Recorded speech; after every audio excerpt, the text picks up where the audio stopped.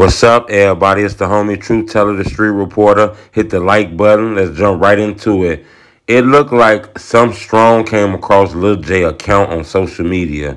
It said racist officers in Kankakee County, Jerome Combs Detention Center, refusing Lil J medical service treatments after having surgery, then falling on the wet floor.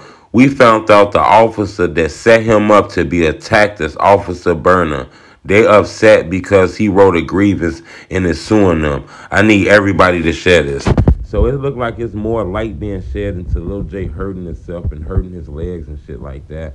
I guess they claiming Lil J was backdoored and set up by an officer, I guess, that work inside the detention center wherever Lil J locked up. I guess he in a federal detention center in Kankakee. That's actually where a couple of the O Block members are at. You know, those are guys that's being charged with the murder of Lil J close friend, FBG Duck. So I'm not sure exactly what's going on in there, but it looked like Lil J got a lawsuit coming up. It looked like his people is speaking out. Looked like they saying, you know, he was set up to be attacked by gang members and shit like that. So this is getting real deep. It looked like Lil J did need surgery, so it looked like he must have really did hurt himself, you know.